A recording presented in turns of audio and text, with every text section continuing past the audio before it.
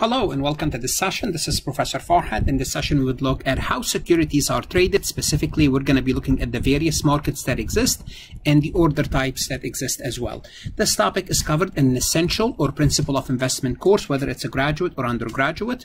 As always, I would like to remind you to connect with me on LinkedIn if you haven't done so. YouTube is where you would need to subscribe. I have 1,700 plus accounting, auditing, finance, tax, as well as Excel tutorial. If you like my lectures, please like them, share them, put them in playlist. If they benefit you, it means they might benefit other people. Connect with me on Instagram. On my website, farhadlectures.com, you'll find additional resources to supplement and complement your accounting as well as your finance education. I strongly check out my website. The first thing we're going to look at is the 4 types of markets. And those are, the first one is direct search. Direct search is the least organized type of market. Simply put, it's not active, it's sporadic. Simply put, a direct search is basically if you want to sell your car, you may look for a specific seller. So there's no market out there. You are doing this yourself. So you're dealing with your friends, with your family. This is what's called the direct search market. We also have a broker-dealer market. The broker-dealer is more active than the direct search because the broker, the person that's working in this market, they find it profitable. It's worth it for them to offer search services to buyers and sellers. What are we talking about here? What would be a broker market? A real estate agent, a real estate broker, because there's a lot of people trying to buy and sell homes. So what you do is you become a broker, and this is what the broker dealer market is. Also, another example of it is investment banker. Investment bankers, what they do is they find buyers for companies who are issuing stocks for the first time, which is called the primary market. That's also a broker dealer market. We also have the dealer market, and the dealer market is NASDAQ as an example of a dealer market. Here, the activity, the trading activity is very active. Otherwise, the dealer don't make a profit. The dealer here, they specialize in various assets. When we're dealing with NASDAQ, usually stocks, and dealers, they purchase those assets for their own account and later they sell them for profit from their inventory. Simply put, think about a store. This is what a dealer market is.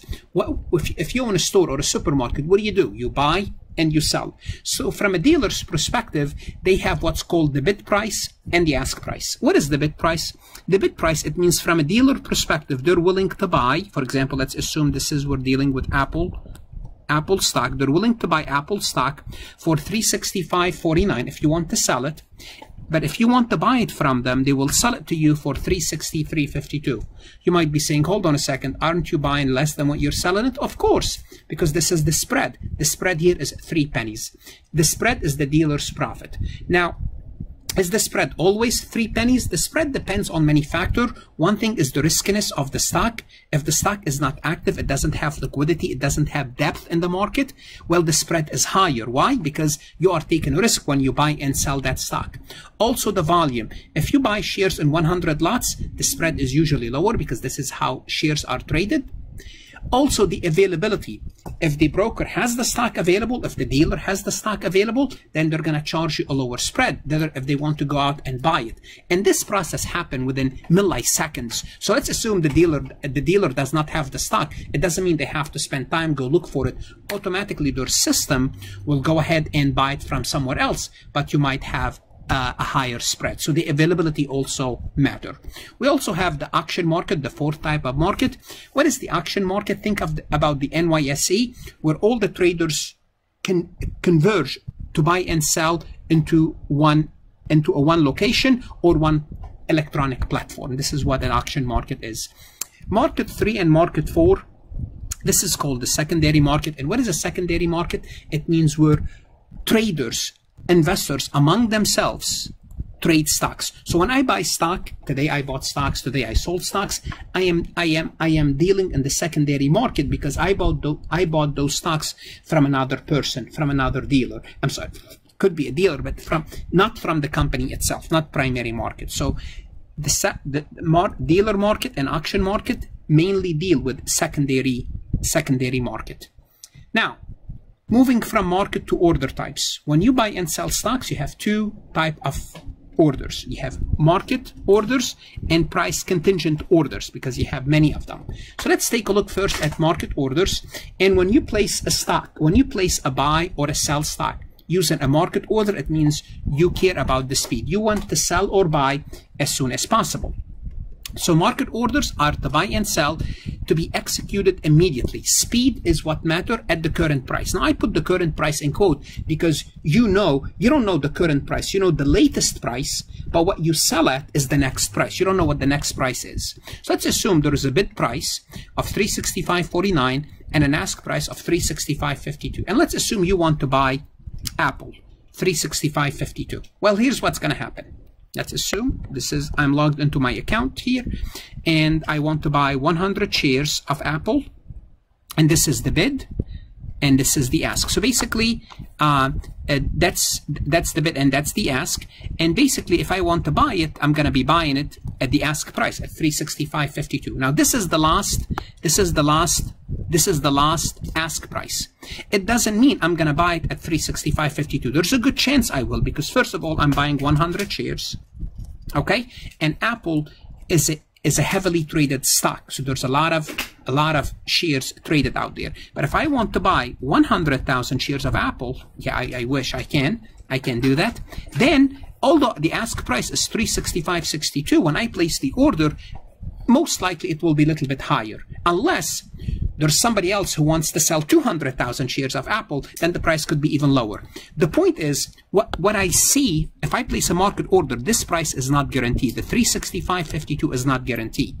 This is the latest time the Apple was sold at, okay? So the next time, it could be close to it, okay? So remember, the market order, it's not guaranteed. It depends on many factors. So the posted prices are actually represent commitment to trade up to a specified number of shares. So they could be for 1,000 shares, but if you want to buy 2,000 shares, there's a good chance the price could go up, unless that moment specifically somebody else wants to buy 5,000 shares, then you could even buy it less than what you were seeing. The point is, you don't know the price. Now, if you buy S&P 500 stock price, there's a good chance you may get that stock within few pennies. But if you buy Russell's at 2,000 stocks, because it's not actively traded, the price could be different. So the best price that was quoted may change before your order arrives. So make sure market orders, you may not get that price exactly. So cause an execution at a different price from the one at the moment that you saw the order. Now, so what should you do? Well, what you should do is you should place a price contingent order. And what is a price contingent order? Here you specify what price you want to buy at and what price you want to sell at. So the investor may place orders specifying prices at which they are willing to buy or to sell. Here you are specifying the price. So you might place what's called a limit buy order, and you will instruct the broker to buy some number of shares if and when they obtain at or below stipulated price. And we'll look at an example in a moment. And you could also place a sell limit, instruct the broker to sell it when the price rises above a specified limit. Let's take a look at an example. And again, this is from my brokerage account showing you a sample. Let's assume I want to buy 100 shares of Apple.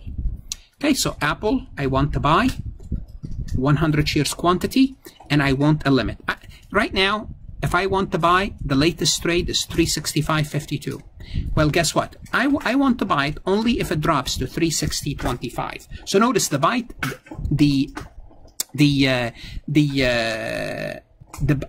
limit is I place it below, because think about it. I'm not going to ask the computer to buy it at $366. Why would I do that if I can buy it at $365.52? So I want to buy it once it reaches $360.25. Once it reaches $360.25, assuming somebody is willing to sell 100 shares at that price, which is Apple's very active, I will buy it. Now the same thing could happen. If I have Apple shares, I can sell the 100 shares at a limit. So let's assume it's traded at $365.52, and I'm concerned. I would say, look, if it reaches $364, sell it. Means I want to sell it. If it keeps on dropping, I want to sell it at $364. Or if I want to sell it at $365.25, or I want to sell it when it reaches $366, I can place that order. So the sell is basically, once it reaches a certain price, if I have it, sell it for me.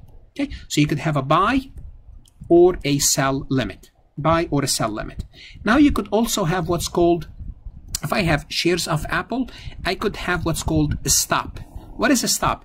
It means once let's assume it's trading right now. Notice selling at 366.22.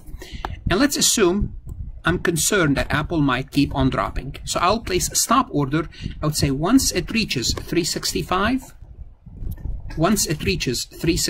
I'll place the order to sell 100 shares once it reaches 365. So hold on a second. What's the difference between the stop and the limit? Stop means once it triggers that price, the next trade will be yours. So it reaches that trigger point. So once it reaches 365, it may go up to 365.25, or it may go down to 364.75. So it reaches that stop, you sell. Same thing when you want to buy. Let's assume you want to buy Apple. You tell the system once it reaches 370, you want to buy. You may buy it at 370, but you may buy it at 371. Pick a different color. Or you may buy it at 369. Pick a different color. Okay, I'll pick the green. Is that okay? Yes. Okay, that's it. Okay, Dada. Okay, so my son wants me to change the color. So so the stop order, basically, once it reaches that number, you may buy it at 370, or you may sell it at 370, or buy it, or it may not. Once it reaches that price, it triggers. There's also stop, then limit. Stop means once it reaches 370 or 360, then you automatically place a limit order to sell it at 359. Then you specify what you want to sell it at. So it's a stop limit. And the same thing, there's a buy stop limit. It means once it reaches that price, I'm going to place a price to buy it. Because the stop alone, you don't know what the next trade is. The stop limit, it triggers, it got there, then you wanted to buy it or sell it at that point. Let's look at the trading mechanism. So how do you buy and sell stocks? Well, an investor who wishes to buy or sell shares, you place the order with your brokerage firm. Usually it's on the computer. You don't call them or see them or anything like that.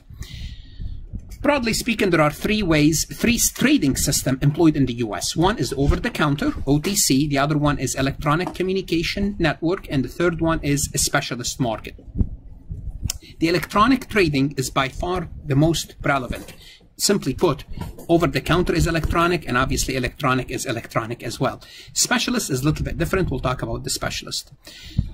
But the best known markets such as NASDAQ or the NYSE actually uses a variety of trading procedures. The NYSE, they still use this market, this specialist market. NASDAQ uses electronic platform. So let's take a look at the over-the-counter, and specifically we're going to talk about the NASDAQ.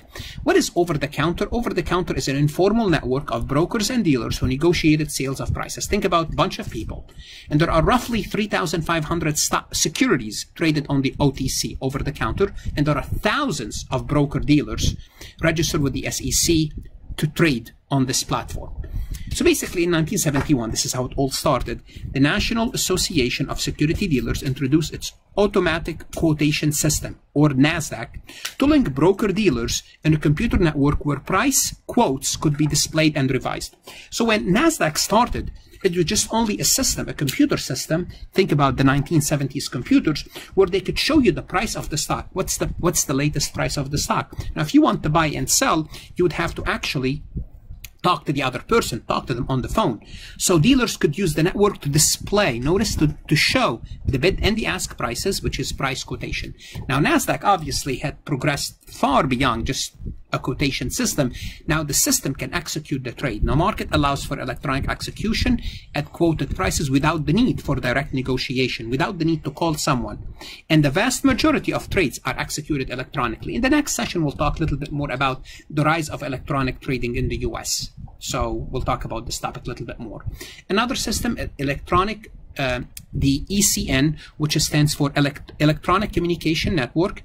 And this one is basically, its electronic system allow participant to post market and limit orders over a computer system, over a computer network. And we'll talk about those again in the next session. The limit order book is available to all participants. So all participants who participate in this network, they can see the limit order. They can see what prices people are willing to buy and sell at, limit prices. Orders that can be crossed, it means the system will match them. So if there's somebody wants to buy Apple at 365, buy 100 shares, and someone wants to sell Apple at 365, 100 shares, the system will match them. Now I do participate. Basically, I do have access to this ECN. I will show you in a moment on the next slide. For example, in order to buy shares at 149.75 or lower, will be immediately executed for 149.75 when there's somebody is willing to sell. So it automatically does this. ECN are true trading system, not price quotation. Computer network. They're computer networks that allow direct trading without the need of market makers. Okay, they're attractive because of the speed at which the trade can be executed without any intervention. Now, I do have access to an ECN system. I don't know exactly which ECN system, but basically once the market closes, I have Charles Schwab account. I can go to my extended hours and I can click on the extended hours. Now the extended hours are closed, but when I click on the extended hours, I can buy shares when even the market is closed. Why? Because I'm part of this ECN. My Charles Schwab account is part of the ECN, and there's somebody else out there. If I want to buy, they want to sell. If I want to sell, they want to buy, and they matched us. They match us electronically. Now there's the specialist market, and this is basically kind of old in one way or another. Not old, but it's going away little by little. The specialist serves as a dealer in the stock and provide liquidity to other traders. So what is a specialist? It's usually a company, but represented by a person, but a physical person on the floor. So brokers wishing to buy or sell shares for their client direct the trade to the specialist post. There's a physical post on the floor of the exchange. It looks something like this. And when I worked with Merrill Lynch a long time ago, they took us to the NYSE. We were just new employees, and they showed us all of this one day. So basically the way it works, let's assume this is the specialist. Let's assume someone in California, they want to buy 100,000 shares of Apple computers, of Apple. Here's what happened. They have a Charles Schwab account. Automatically, Charles Schwab, the system, they will try to match. So somebody wants to buy 100,000 shares. They will try to match it with somebody who wants to sell. The system does this. Sell somebody in this person in California and this person in Florida. Somebody wants to sell 100,000 shares in Florida. So they match the order. So let's assume somebody wants to buy 100,000 shares, and in the whole country there's only 75,000 shares at this moment they want to sell on the network. So what happened is you cannot fill the order. What's going to happen is you're going to have 25,000 shares remaining of Apple. So here's what happened. Automatically, Schwab will send a signal to their guy. This is Schwab's guy on the exchange, and they say, we need immediately to buy 25,000 shares of Apple computers. This guy will go to the specialist. This guy is the specialist who specializes in Apple computers. This could be JP Morgan, could be someone else, and they'll be able to get them the 25,000 shares. Obviously, they'll be a little bit more at a higher price because there's not enough seller, but the point is they will make a market in that stock. So they will make sure you will get your stock. So a company that makes a market in the shares of one or more firms maintain a fair and orderly market. If this person did not exist and there's an order to buy 25,000 shares, the price could jump substantially. But here comes the specialist, and they will sell it from their own stock. They would say, if you want Apple, just come to me. I will sell you Apple. Okay, so they will have it in their inventory. Again, the specialist has been largely replaced by electronic communication network. Okay, why? Because everybody is trading online and there's enough buyers and sellers to keep the market orderly. Okay, they are still one of the most important means by which stocks are traded. Bear that in mind. Okay, because when there's imbalance, you'll need to go to those specialists. So the specialists maintain a limit order book of all outstanding unexecuted limit order. So they see what's going on if there's any limit order, and they can project if there's a lot of buyers or sellers, and they will try to kind of match them with the best prices. In the next session, we would look at the rise of electronic trading. As always, I would like to remind you to like my recording, share it, put it in playlist. If it benefits you, it might benefit other people. And don't forget to visit my website, farhatlectures.com, if you are planning to complement or supplement your accounting or finance courses or CPA or CFA exam. Good luck and study hard.